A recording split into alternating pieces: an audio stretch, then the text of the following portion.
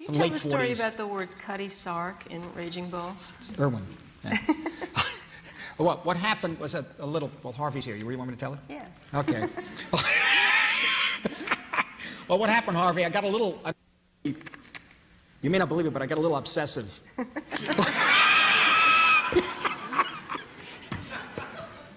Because we're going to try to mix this picture now. He's going to do the same thing. Watch. Well, what happened was that I didn't really understand. It's changed now, believe me. Thelma was the first time she was editing a feature. She wasn't even in the union yet. We were trying to get her in the union. There was a lot of difficulty there at that time. And so we were at Samuel Goldwyn lot, and we were mixing the film. But I hadn't really thought that much about the sound effects. And there are many fight scenes in the picture. And Frank Warner is such a great sound effects editor. So to make a long story short, as we were mixing the film, in a different style of mixing. In LA, they have 3 men at the board, sound effects, music, and dialogue. And in New York, I was used to 1, I think. I don't remember. But in any event, what was happening, we all had to know how to work together. And aside from that, we were experimenting with sound effects. And also, I was laying in music too late. I was putting music in. The rights on this one for me. Well, when's it going? We're going to mix it in tomorrow. Why don't you tell me like two months ago? What do you? So we were sort of, because prior to that, music for me in films, Mean Streets, we've gotten the rights to the music because I actually designed some of the scenes to the music. Alice Doesn't Live Here Anymore, the same thing. Taxi Driver, Travis didn't listen to music. Another way in which the world would be different without you, by the way. Really, even Wes Anderson says. Oh, Wes, his use of music is great. He's taken a lot of ideas about how to use music in film from you.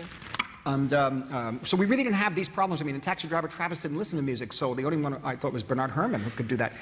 New York, New York, the music was standards and that sort of thing. So, and Kander and Ebb.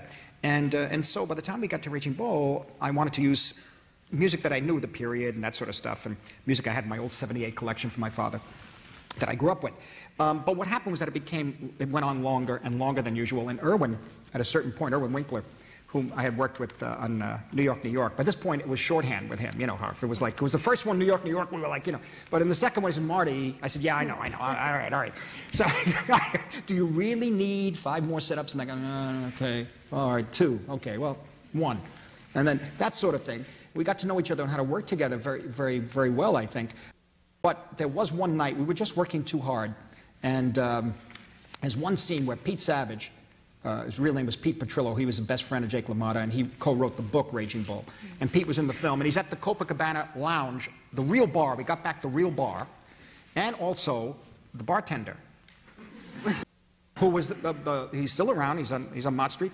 Mickey LaFaro, who was the father of one of my closest friends, who unfortunately he died a few years ago.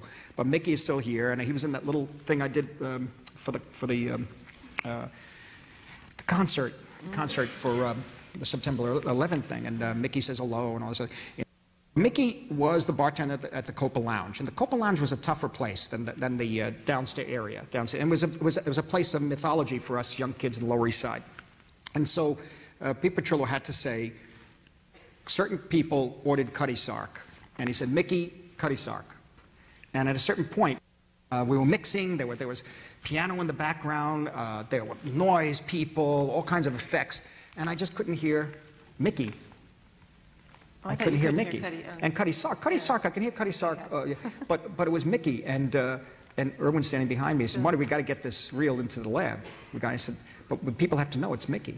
He said, we don't know Mickey. So it was a matter of my ear going at that point. And so at one point, I think it was 11:30 at night or something. We had to get it out another 15. I just wanted one more pass. That's all it was. No big deal. So anyway, I'm just... granted, I may have gone overboard this time because I turned around and I said, all right, if Mickey's name is not in this picture, take my name off the film. That's it. Oh, no, come on. And so Irwin started laughing. I walked out. Irwin was, okay, it's not Marty's movie anymore.